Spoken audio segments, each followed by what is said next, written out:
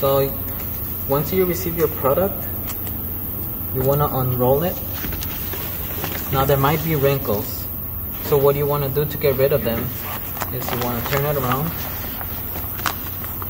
roll it the other way,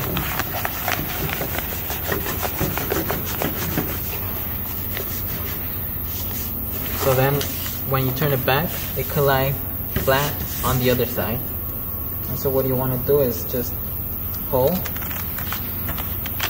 and make sure when you do this it's in a room temperature area. So what you're going to do now is grab your screw and start laying it down. You might want to use a paper weight or something to hold it down. Squeegee out all the wrinkles.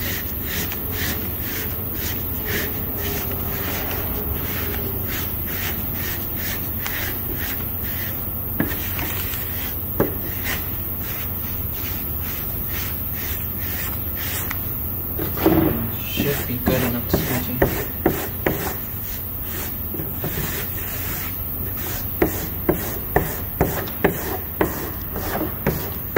So you can see that most of the wrinkles disappear, if not all of them. So you want to do the same with the other side.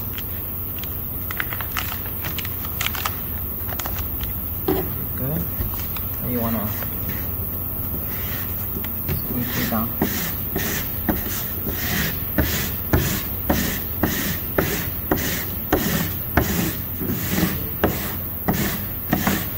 Now you can see that all the major wrinkles that would cause installation issues are gone. So now we can go proceed to start installing the flag.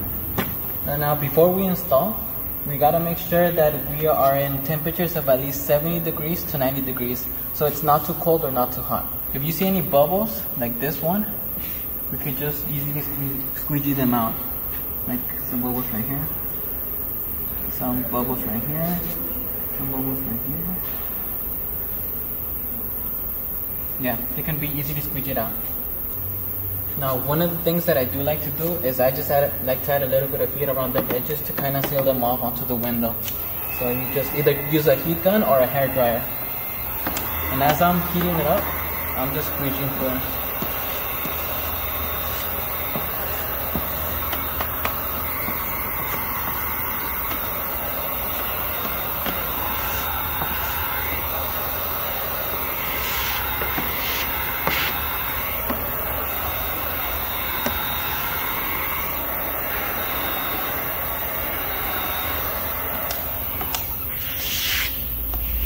So what the heat does, it helps it adhere onto the window a little bit stronger. So what we want to do now is we want to wait 24 to 48 hours for the decal to fully adhere onto the window before we take it to any car wash.